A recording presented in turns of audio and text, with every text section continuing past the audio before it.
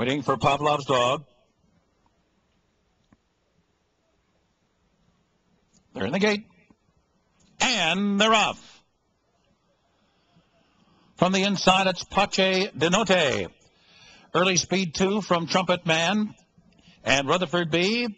Up the backstretch, and it is Rutherford B out there for that lead.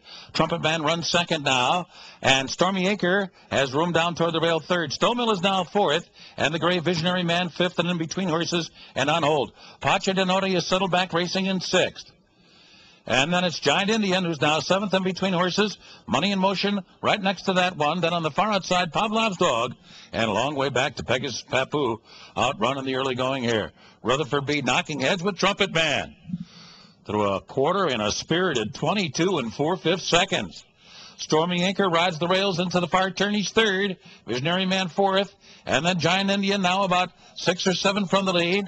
Down to his inside is Pache de Note. Around the far turn, Trumpet Man on top, and Rutherford B's been eased. Rutherford B has been taken out of it. And as they come to the top of the stretch, here's Visionary Man now. So it's Visionary Man and Trumpet Man, who was softened up earlier. After 3 quarters in 1:09 and 4, Visionary Man the leader.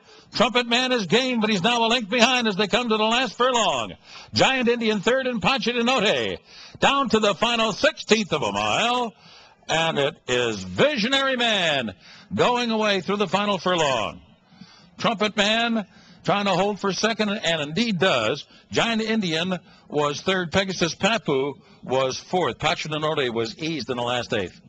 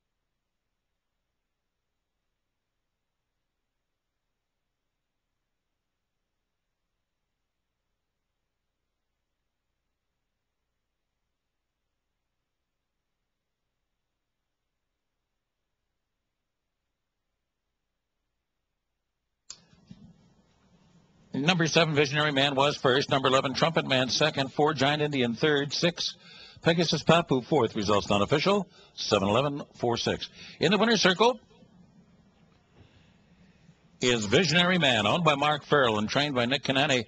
Ridden by Ramon Dominguez, his third winner today. Visionary Man's a 5-year-old son of Unbridled Song from Scrambling by Silver Deputy. The time is 1:35 and 1.